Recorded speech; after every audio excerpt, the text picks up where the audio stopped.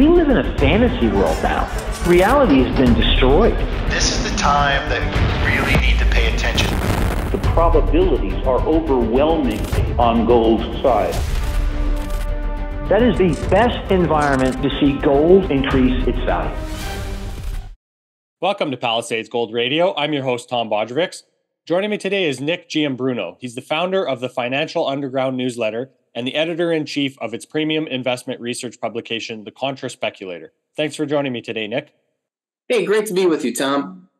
So, Nick, you recently wrote an article highlighting the idea that 2023 has a perfect storm of crises converging. So what is the most consequential part of this storm? And maybe why aren't most people really conscious of this issue? So a lot to unpack here. So we'll start with the really big picture view and kind of zoom in from there. The world is obviously going through many changes, geopolitical changes, financial changes, cultural changes, and these are all kind of converging at once. And that has huge consequences, not just for financial markets, but just life in general. So the kind of big picture thing is that the current U.S.-led world order is breaking down. And I know that's a loaded term, the quote-unquote world order. And it's a weird thing. And people don't generally think of, like, what is a world order? What is this thing? Like, people don't know what this is. And they've heard, like, George H.W. Bush talk about it. They've heard a lot of globalists talk about it, about pushing their new world order. But the fact is that it's not necessarily a good thing. I'll explain what it is. It's very simple. It's just a way that the big powers of the world get together and have an organization and kind of divvy up power among themselves. The world orders are nothing new. They've gone on forever, basically. The current world order is the result of World War II, where the U.S. is at the front of it, at the head of it.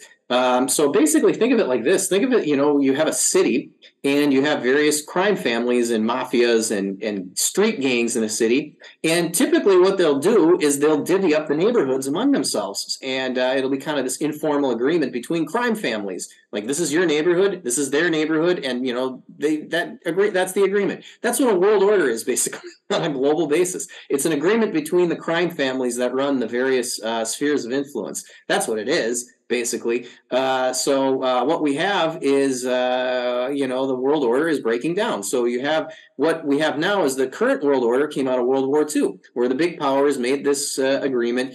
And it's kind of lasted. It's kind of morphed a little bit with the collapse of the Soviet Union, but more or less it's been a U.S.-centric world order with China and Russia kind of having junior seats. They have seats at the table, but they're junior seats at the table. So the current world order is breaking down, and we'll see what comes next. I mean, nobody knows what's going to come next. Is it going to be a reshuffling of the current world order? Maybe China and Russia get bigger seats at the table?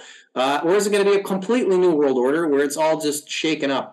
We don't know. So, but what we do know is, like, when you look at a city, when this agreement between crime families breaks down, what usually happens? There's usually a power struggle, a violent power struggle, until a new agreement is reached. And I think we're reaching that phase in the world order now, where the current agreement is breaking down, and there's going to be a struggle, and God forbid it's a violent struggle between the big powers. That's going to be very nasty. But that's what we're looking at. So that's one thing. The other thing is the financial situation is terrible.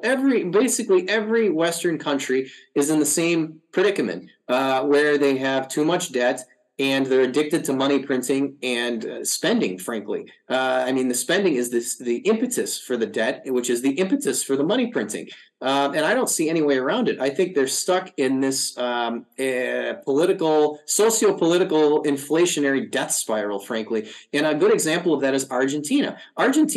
People who are 70 years older or older in Argentina have lived through 4 hyperinflations, and it's the same crap every time, and they don't learn. That's the thing is you think, oh, maybe they would learn after the 3rd hyperinflation. They don't learn. Basically, what it is the government prints money to buy votes, hands it out to the plebs, tries to gain power, and it collapses the currency. It's the same thing. I mean, basically, more or less every country is Argentina, just on a different time horizon.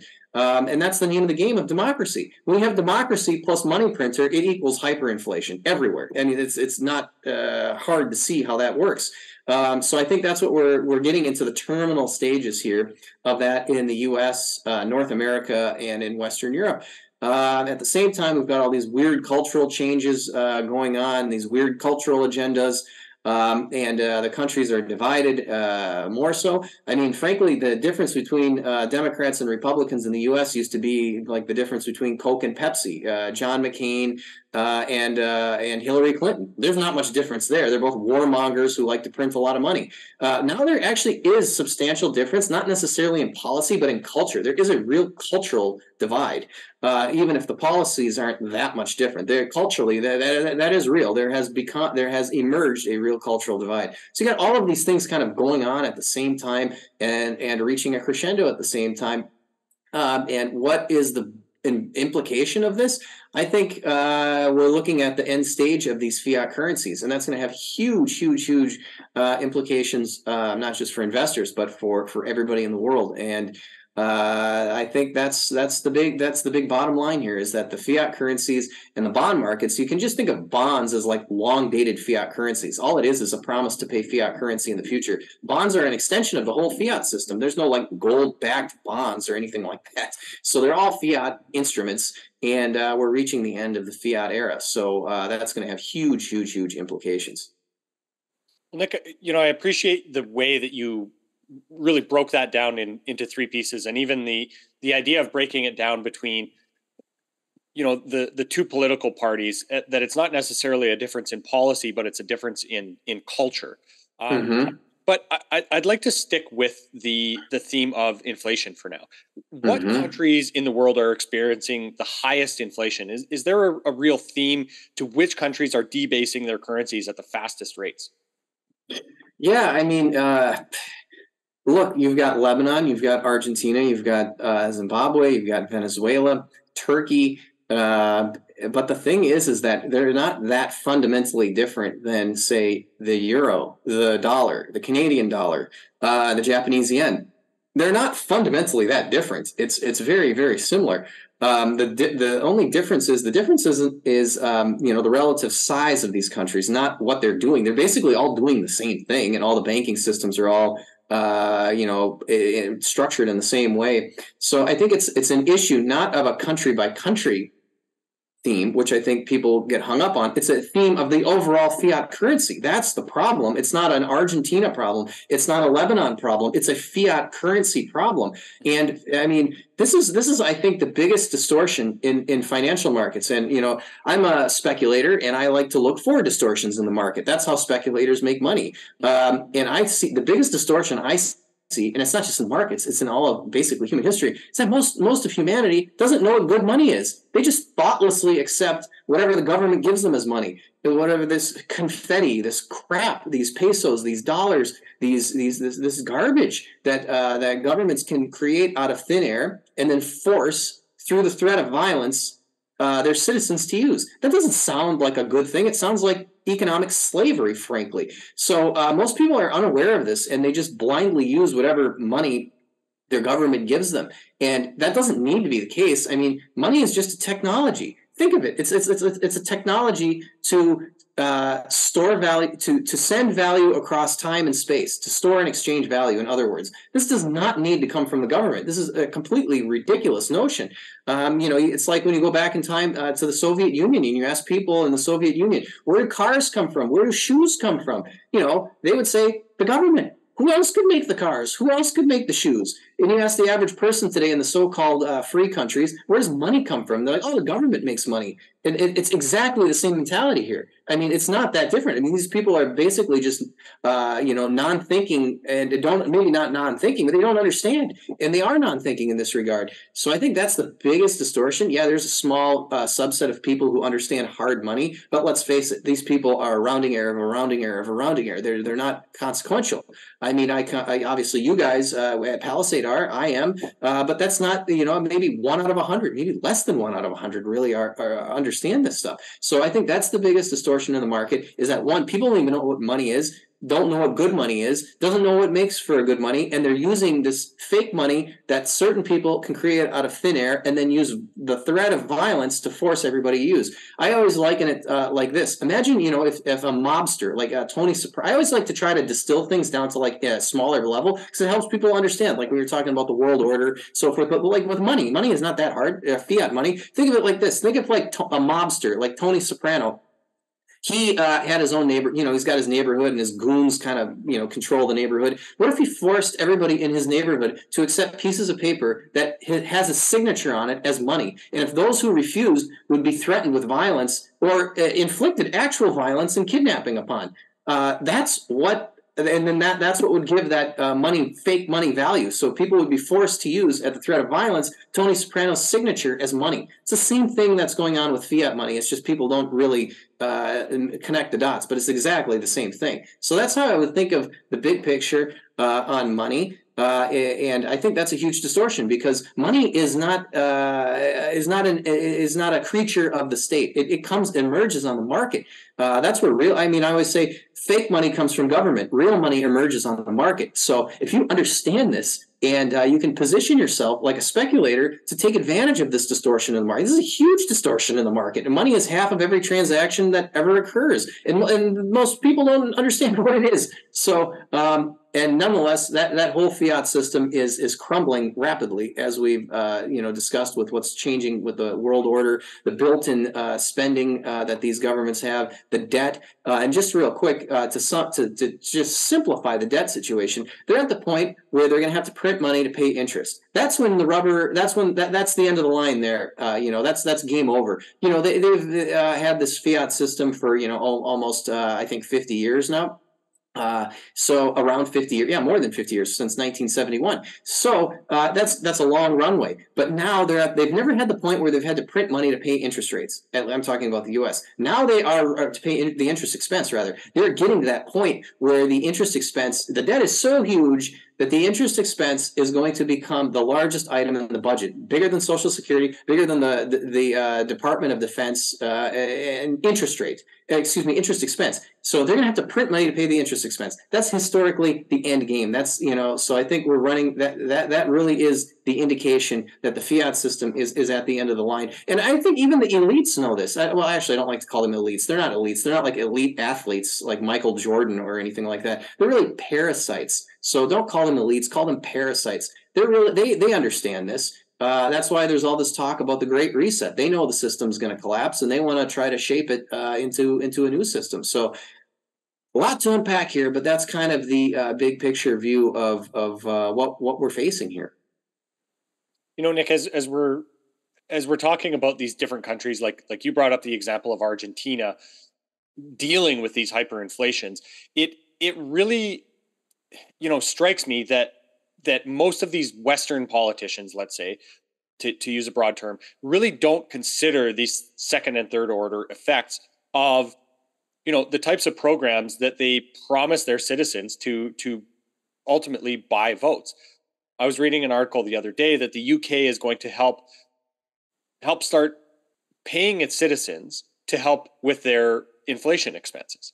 And, this ultimately, seems to me that this is only going to exacerbate the inflation problem and the currency devaluation problem. So why is this even being discussed? Is it because, these Western politicians only see the problem and time frame right in front of them and not what ends up being the other consequences of these types of actions? Oh, I think that's absolutely part of it. I mean, politicians are hardwired to do the most expedient thing. They don't think in the long term. They just think in the immediate term. So I think that is part of it. But I also think part of it is, politicians are just people too, and they don't understand money either. I mean, how many politicians understand money? Very, very, very few. I can probably count them on my hand how many really understand it. So I think that's a combination of the two, of ignorance and expedience. And that's what you get, these ridiculous policies. It's yes, let's solve the problem of inflation by creating more inflation is effectively what they're saying. I mean, this is what they call the clown world. This is just insane. It's upside down. But it's an indication. This is not the kind of stuff that happens at the top of a civilization or the top of a civilizational cycle. This is the kind of stuff that happens as things are starting to fall apart. And it's important to recognize, take a step back and kind of look at where nations are, where civilizations are in this kind of in their life cycle. And I think this is an indication that things are about to get much worse. Do you think that this is, that example is the beginning of a road of starting to force people to use a central bank digital currency? Well, I think that is what these people would like. The globalist control freaks, they would absolutely like a CBDC. But I'm not, frankly, too worried about a CBDC because I think it's a move of desperation. It's kind of like a Hail Mary that they're doing out of – they see this whole thing is collapsing. Power is slipping from their fingers, and this is kind of like a Hail Mary, desperate last move to try to keep the plebs locked into this terrible system that they have. And I don't think they're viable. CBDCs are not really that new. Do you remember the first CBDC was in Venezuela? It was called the Petro. Did that save the Venezuelan Bolivar? Did the Venezuelan people were they forced to use the petro? Of course not. They found workarounds. In this case, it was the U.S. dollar, Bitcoin, gold, and other things. So I suspect that's going to be the same thing here. CBDCs, yes, they sound very scary in theory, and they are scary in theory, but they're not practical because if you think we have a lot of currency debasement now, just wait until they're completely unhindered. This makes currency debasement even easier. So that is going to force people to look at alternatives, sound alternatives to these terrible fiat currencies. So I view it as a desperate Hail Mary. I don't think they're going to stick. I mean, they might be around for a little bit, but it's going to ultimately be self-destructive. They'll self-destruct, which is the good news. I mean, that's great. I hope CBDCs self-destruct. This is a horrible thing that these people would try to inflict upon. It's repugnant to anybody who values individual sovereignty, financial sovereignty. It's basically enslavement. They want to enslave people. So yes, I hope it fails. I know it will cause a lot of pain, but that is better than roping everybody into this terrible system, which I don't think is. And I don't think it's viable for the reasons I said. We've also seen it's not just Venezuela. Nigeria is another country that has introduced CBDCs. Let me just take a step back. This is what these kind of globalist folks they like to do. They like to find obscure countries to use as a testing case, like a petri dish. So they didn't necessarily do Venezuela, but they definitely did the Nigeria. They were involved in the Nigerian CBDC, and that was a complete and utter failure. It had like a less than a 0.5% adoption rate, which means like 1 out of every 200 people used it. And that was after the government said, "Oh, we'll give you special incentives. You'll get discounts if you use the CBDC." And the Nigerians still rejected it. They went to other currencies. They went to Bitcoin. So that's actually an encouraging development because where they actually did try to force a CBDC down people's throats, it was completely rejected. So I don't think that the Western, yes, maybe certain cases there will be more success, but I think as a concept, I don't think CBDCs are viable. And just like I don't think fiat currency is viable over the long term, CBDCs are even less viable. Nick, in that example, though, do you think that might be a cultural difference with the Nigerians already understanding inflation, hyperinflation, that they're averse to using a currency like that and they're choosing those other options because they've seen this road before?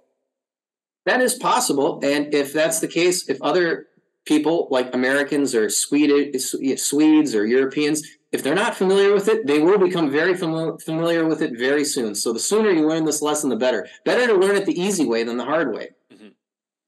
So Nick, we're talking about, realistically currency debasement here. And obviously CPI is one of the measures of inflation, let's say the government measures of inflation. How should we be measuring inflation? And should we, even entertain CPI? No, I think you should put the CPI in the trash bin of history. It's basically government propaganda. It's terrible. In short, the CPI, what is it? It's a basket of goods that the government cherry picks to create an outcome that they want. But let's just say that you actually could, you could do this. It's a totally ridiculous concept because every individual has their own basket of goods. It's completely ridiculous to put this across 330 million people. Somebody in Los Angeles has a different basket of goods than somebody in Nebraska, who has a different basket of goods than somebody in Florida, than somebody in Texas or Minnesota. So it's completely absurd to try to distill this down. So it's a mission impossible. It's not you can't do this. This is just something. So what they try to do then is even though they do it, they get to cherry pick what's included in it. So they obviously take things out that show higher price increases. So it's a completely manipulated statistic. It's laughable. Nobody should take this seriously. In Argentina, nobody takes the government inflation numbers seriously. They discard them and regard them as government propaganda, which it is.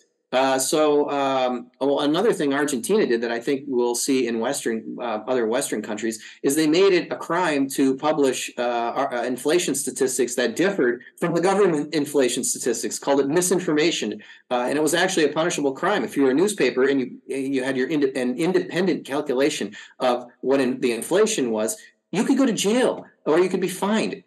I think you can definitely expect this kind of stuff to come to the U.S. and Western Europe under the guise of fighting disinformation and so forth. So that's coming. So what do you look at? I mean, inflation, this is actually an interesting term because it's changed. The original meaning of inflation is an increase in the money supply. That's what it had meant since the beginning of economics until about sometime in the mid-2000s. That's what, if you looked it up the dictionary, looked it up in Webster's dictionary, that's what it would tell you. And that makes sense. You're inflating the supply. Think of it like inflating a balloon. That's what you're doing. That's what the word is describing. So what these terrible people in government and their buddies in academia and media, they redefine the word. They're wordsmiths. They're propagandists. So they said instead of it being an increase in the money supply, we're going to make it a change in the CPI. That's what inflation is. That's not the definition of inflation. But that's what everybody says. That's what the media says. That's what the colleges say. That's what all the respectable people say. But it's wrong. This is a totally wrong notion that everybody just mindlessly parrots. The CPI does not equal inflation. The CPI is a meaningless, manipulated statistic that is basically government propaganda. If you want to know what the real inflation rate is, look at the change in the money supply. That will give you a much more accurate reading of what is actually going on. Nick, another kind of topic I'd like to touch on that really surrounds this whole idea of how much debt there is a debt jubilee. So, considering the levels of debt in the world, it seems, almost like a reasonable idea. Would this help everyone that carries debt, or does it just redistribute the wealth? Yeah, well, it sounds like a fun thing, a good thing, a debt jubilee, everybody's slate is wiped clean. And this is a thing, from ancient civilizations and in ancient religions. It's codified in ancient religions. And I think it's a concept that's going to make a big comeback because the debts are unsustainable. They're going to have to be dealt with one way or another and defaulted in one way or another. They're mathematically, the math is it's obvious. It's not controversial. You look at the math, the situation, these debts can't be repaid. They can't be repaid. They can only be repaid for by debasing the currency. And that is a default, by the way. You can't pay, if you were to do that, that would be considered fraudulent and definitely a default. But when the government does it, it's a realistic option to deal with debt. But no, it's a default. It's a default by defrauding the people who bought that debt. Nonetheless, it's going to happen. We've already kind of seen the first inklings of it. we had, Biden tried to relieve, to do a student debt loan jubilee, basically wipe the slate clean. But you got to remember, debt doesn't exist in a vacuum. Debt, on the other side of the debt is the lender. Somebody lent that money. That debt didn't just come out of nowhere. So really what the debt jubilees are going to be, I think it's going to happen through currency debasement. That's the only way to deal with this debt. I think it is, because I don't think the U.S. government is going to explicitly default. If you have the money printer, you never explicitly default. So like when Argentina defaults, they default on dollar-denominated debt because they don't have a dollar money. They can't print dollars. And why do they have dollar-denominated debt? Because nobody will loan them money in pesos because they know the peso is going to get debased. So they can't. There's no other side to that equation for debt in Argentine pesos because nobody is dumb enough to loan money in pesos. So with the U.S., they have the world's reserve currency for now, so they can accumulate a lot of dollar-denominated debt, which they can, of course, print. But they've reached the point where they're just printing money to basically pay for the interest rate, to the interest expense, excuse me. So that is default through currency debasement. And I think that's exactly what's going to happen. And that's not just, so like I was saying before too, the debt doesn't exist in a vacuum. There's the lender who considers that debt a bond, an asset. So I think bond holders are just going to get wiped out. Bond holders, anybody holding an unsecured liability of any kind is in danger in this era of debt jubilees and debt repudiation. You don't want to be holding the bag, and these are the people who are going to be holding the bag, who have unsecured liabilities, and bank accounts are an unsecured liability too. So this is another thing most people don't understand, is that when you put money into a bank, that's not your asset. You actually legally don't own it. Legally speaking, that money is not your money. It's not your money. And also, it's not even there because they've loaned it out with fractional reserve banking 10 times over. So that in the era of debt jubilees, where these debt is unsustainable and liabilities are getting wiped out, bank deposits are a huge liability that most people don't even realize they're a liability, but they are. So I would include that in the whole debt jubilee conversation because that is going to hurt a lot of average people. I've seen this happen in many countries, in Lebanon, Argentina, and countless others, where people just kind of mindlessly put money in the bank, didn't think anything of it, and then they get wiped out in a financial crisis. And I think that is coming to a theater near you if you live in the West. So, Nick, what do we do about it? Is it best to store, value outside of paper or electronic instruments? Is it best to have tangible assets? Like, give us some ideas on how to get around this, or hopefully mitigate some of these issues. Sure. Well, we were talking about money and what is money and the nature of money. Money, again, is just a technology to store and exchange value. Find what best stores and exchanges value for you and put your economic energy into that. That's what I would recommend. So it doesn't need to be government currencies. It doesn't need to be bank accounts. Historically, gold has been the best store of value because it's been the one commodity that is most resistant to debasement. It is, and that's what has made it as an excellent store of value. So physical gold, I would not want to have any kind of gold IOU because that's just you're just holding a liability of somebody else. You don't want that, especially in these debt jubilees where IOUs are going to get wiped out in all kinds. So I want the unencumbered asset.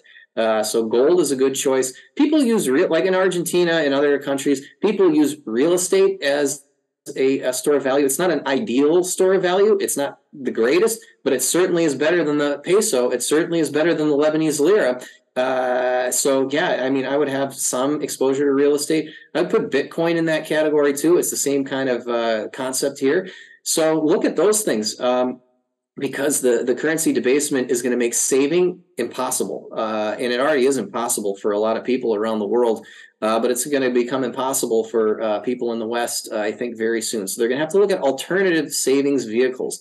Forget about bonds. Forget about bank accounts. I mean, as a practical matter, you do. Everybody really kind of needs a bank account, but I would be very wary of putting more money in the bank than you need for spending, monthly spending purposes and so forth. I wouldn't use a bank account as a long-term savings vehicle. That doesn't seem like a good idea to me.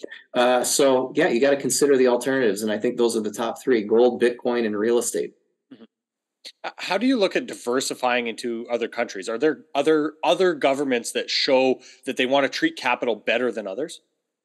Few and far between, sadly. Most politicians in most countries are just looking to take as much as they can, frankly.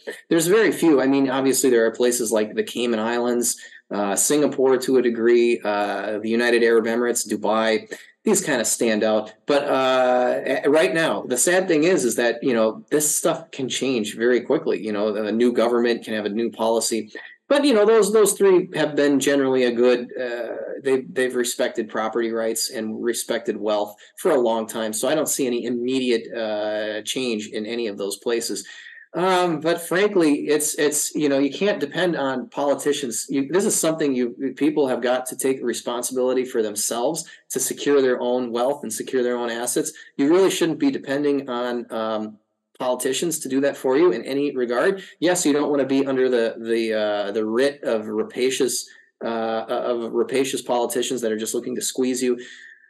So yeah, it's tricky, and the thing is that it's a constantly moving target. So you want to have assets, those hard assets. What I mean by hard assets, we were talking about before. I think this is an important concept. I mean, it doesn't necessarily mean tangible or physical. It means hard to produce. You want to hold something that somebody else can't make easily. That's what you want. You don't want to put your life savings into something that somebody can create on a whim. That's a terrible idea, because basically you're just donating your wealth to the guy that can make it easy. So you don't want to do that. And you want to look, you want to have international diversification too, but that is a constantly moving target. Those are some good countries that respect wealth, respect property rights, but you also want to be nimble, because the situation constantly changes. And with us, with the world going into precarious situation, with the world order potentially breaking down and something new coming in its place, you absolutely want to be nimble and flexible, because nobody knows what's going to happen. It's going to be chaotic, and you want to be able to move quickly. So that's kind of the advice I would give with regards to that.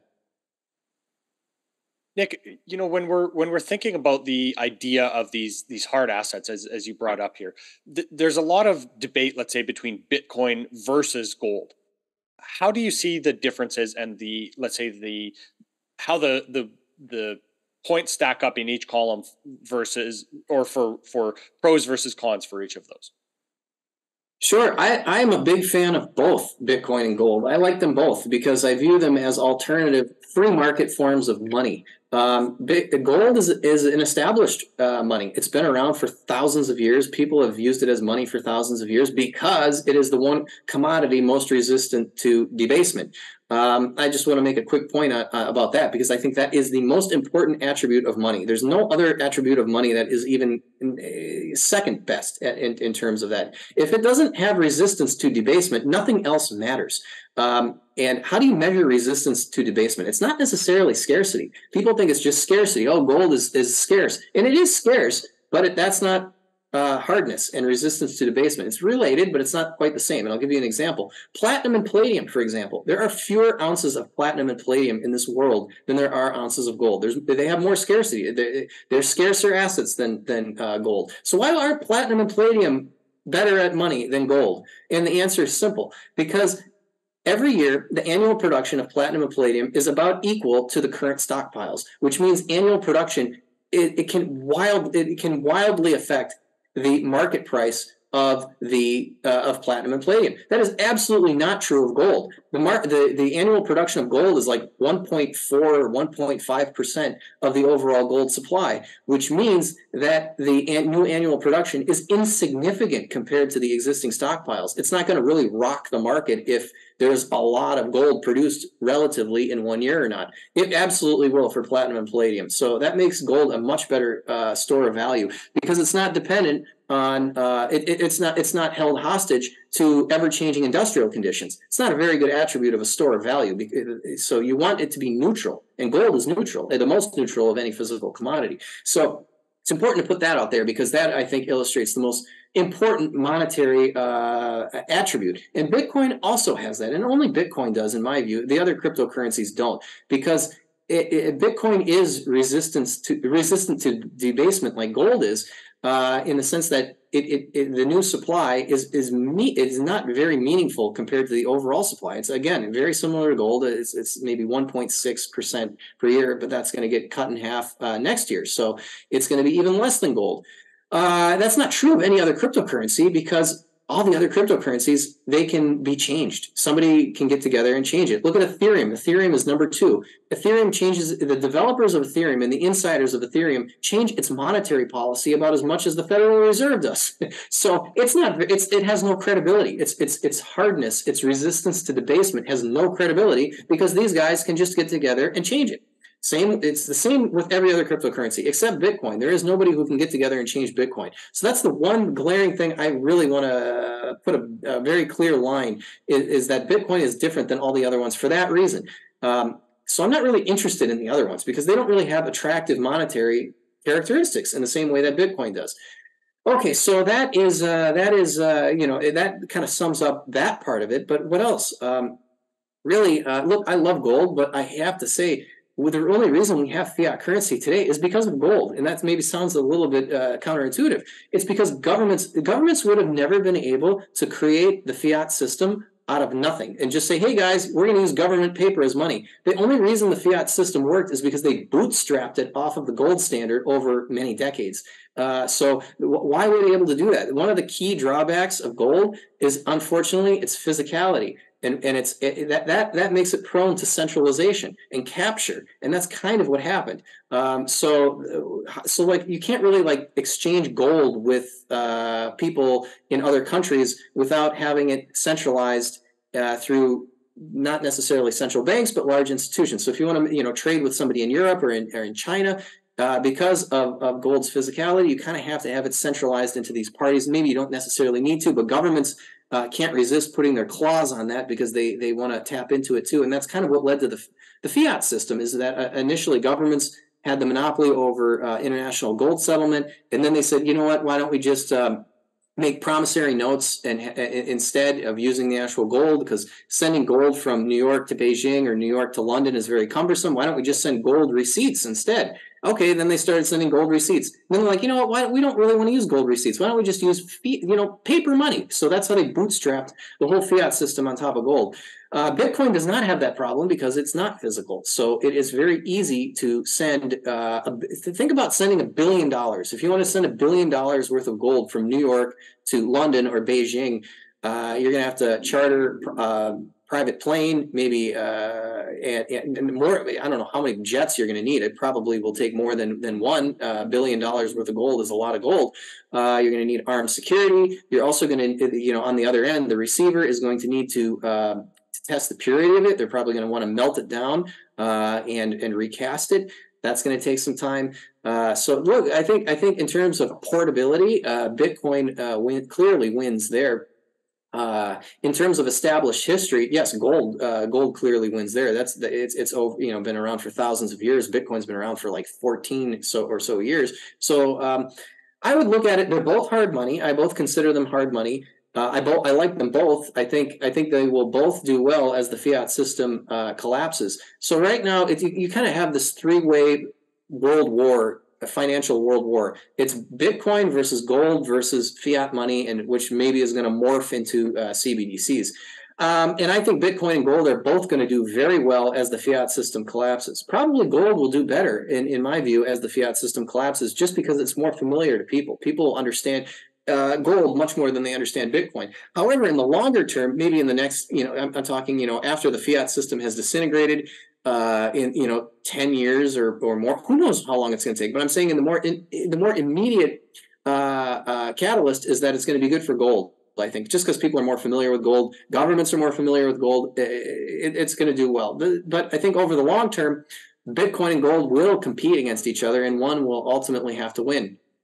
Just because money, the nature of money is that money solves the problem of barter, which is the coincidence of wants. If you say, for example, you make apples and you want to buy a bicycle, you're going to have to find a bicycle maker that also wants your apples. So that's what it's not very likely that's the case. So if you converge on one money, because if you don't converge on one money, that's you're going to be going back to some kind of like an inefficient barter system. So the nature of free market money is that one is selected, and for that very reason, if you don't have one, you're going to be more or less bartering. So I think in the long term, gold and Bitcoin will compete. I think in the short term, they will both benefit, because right now the dominant money is fiat money, and as that blows up, gold and Bitcoin will both benefit. And then over the long term, they're going to have to compete on their monetary attributes, and I think that will be a very interesting competition. I want to have exposure to both. I don't know which one is going to ultimately win. I think you could make a case for both, frankly. Bitcoin has very interesting attributes. So does gold. So I think, I want exposure to both. Over the long term, they're going to compete against each other. I think Bitcoin has a shot at overtaking gold over the very, very, very long term. But in the meantime, have exposure to both. Nick, do you think that with the idea of more regulation coming into the crypto and Bitcoin sector, that brings more clarity and solidification of that as a currency system? I think so. Not that I'm a fan of regulation, but again, we have to put a very clear line between Bitcoin and the other cryptocurrencies. And frankly, this is one thing the U.S. government has actually got right, is that they classify Bitcoin as a commodity, and all the other cryptocurrencies are potentially unregistered securities. I'm not a fan of securities laws. I think the SEC should have been abolished yesterday. I'm just examining the situation from how the world works today, not how I wish the world works, which is a different story. But how the world works today is that there are securities laws. There is the SEC, and it's very clear that these altcoins would fall under the category of unregistered securities, and Bitcoin doesn't. For the very simple reason, Bitcoin does not have an issuer. All these other altcoins have issuers. That's it. Case closed. There's the Howey test, of course, that you can use, that what the SEC uses to determine a security. But the bottom line is that because Bitcoin is an asset without an issuer, much like gold, silver, corn, copper, and any other commodity is an asset without an issuer, it is correctly classified as a commodity. And even the U.S. government recognizes that. It's actually the only cryptocurrency that has regulatory clarity on it. All the other ones don't have regulatory clarity.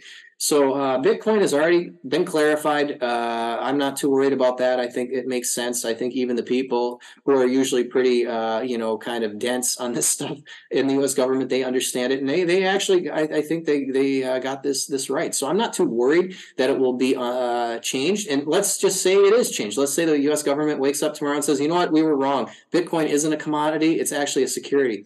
Well, then all of that innovation and all of that wealth is just going to go somewhere else. It'll go to China or Russia, probably Russia. Russia's way more open to Bitcoin than China. China's banned it several times, unsuccessfully, I might add. But they might have a change of heart if they see that their rivals are shunning this new asset, this new international asset. They might open their doors to it. So I think that's where the game theory kicks in. If the U.S. is dumb enough to ban it, they can ban it. Of course, I don't think it'll be practical. I don't think it'll work.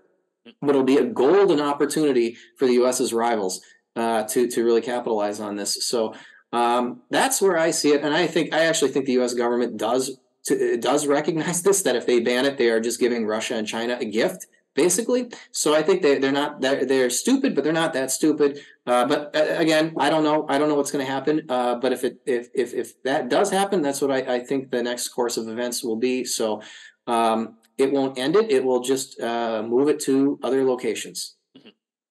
Yeah, that kind of brings up this idea that you brought up earlier, the idea of financial censorship, right? We've seen that over the past couple of years in Canada, obviously. But I think this brings up the broader point of censorship in general, something that you and I spoke about before we hit record this morning. And I think something that, is brought up a lot in the idea of having a CBDC as well. The idea of having this, ultimate censorship tool where if the government doesn't like something that you said, they can withhold your funds, whatever it is. So how do you see this wave of censorship, whether it's what you say, how you spend your money? This just seems like something that is progressing incrementally against people that don't necessarily even understand that it's happening. Oh, I think it's absolutely despicable. I mean, as a general concept, censorship is abhorrent.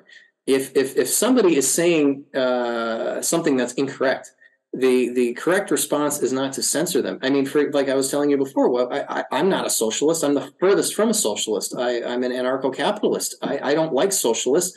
Do I think socialists should be censored? No, I don't think socialists should be censored. I think their ideas should be combated with better ideas, logic, and the truth. The idea that if I were in charge of Twitter or Facebook or YouTube, that I would demonetize a socialist's account or have them fired from their job or cancel their account, I find that absolutely disgusting. So I think, I think that's how you should deal with these things. And as a general notion, whenever you hear the mainstream media or the political class come up with a new term, you can almost be certain it's a propaganda term. Disinformation. What is disinformation? It's just something people don't like, information you don't like. This is ridiculous. Or hate speech. This is all just excuses for censorship. I think it should be combated aggressively from a philosophical standpoint, just because it's so repugnant. I mean, you can't talk about things. You can't have an honest discussion about the climate hysteria. You can't have an honest discussion about COVID. Why not? What is this, North Korea? This is supposed to be the land of the free. I mean, yeah, that's a joke, obviously. It's not the land of the free, but it's supposed to be a nominally free country. You can't even have an honest discussion about something. So what if somebody says something you don't like? Or so what if somebody says something that's not right? You counteract that with the facts. You counteract that with better ideas. Not censorship. So I find it disgusting on many levels. Mm-hmm. Yeah, I mean, if you're basing your entire identity as a country around the idea of freedom, one would think that would be upheld and certain principles like that would be adhered to, not constantly eroded. Certainly, and I think it's another aspect. We're talking about the big picture, what's going on with the big picture, the geopolitical decline of the West, the financial decline of the West, and what goes hand in hand with that is cultural decline and philosophical decline, ethical decline. It's all going in a bad direction. Not for everybody, but you can certainly see it amongst the mainstream and what is considered the mainstream. So. It's just another straw in the wind for these trends that we've been talking about. It's not a good indication. It's a confirmation of the decline. Actually, this is not the kind of stuff you see at the peak of a civilization. You don't see this kind of censorship and cultural degeneracy. This is the stuff that you see with a civilization that's on its way down. And I think nobody knows when it's actually going to hit rock bottom or what's going to come next, but it's an indication of where things are going, and I think people should take note of that. Mm-hmm. Well, Nick, I think that's a good place to wrap up for today. Do you have anything else that you'd like to add before we do? Sure. No, it was great speaking with you again, Tom. I think if, there's a lot more that can be said on these issues, and I have a special report on financialunderground.com if folks want to go and check that out. A lot more, including practical tips of how to deal with what is going on in the world today. You can check it out there at financialunderground.com. Excellent. And of course on Twitter at Nick Giambruno as well, right? Yes. Perfect. Thanks so much for your time today, Nick. Hey, great to be with you. This podcast is for general informational purposes only. Nothing on this podcast should be taken as investment advice. Guests on this show are not compensated for their appearance. Listeners are urged to educate themselves and make their own decisions. Do not base any investment decisions on the information contained. To view our full disclaimer, please visit our website.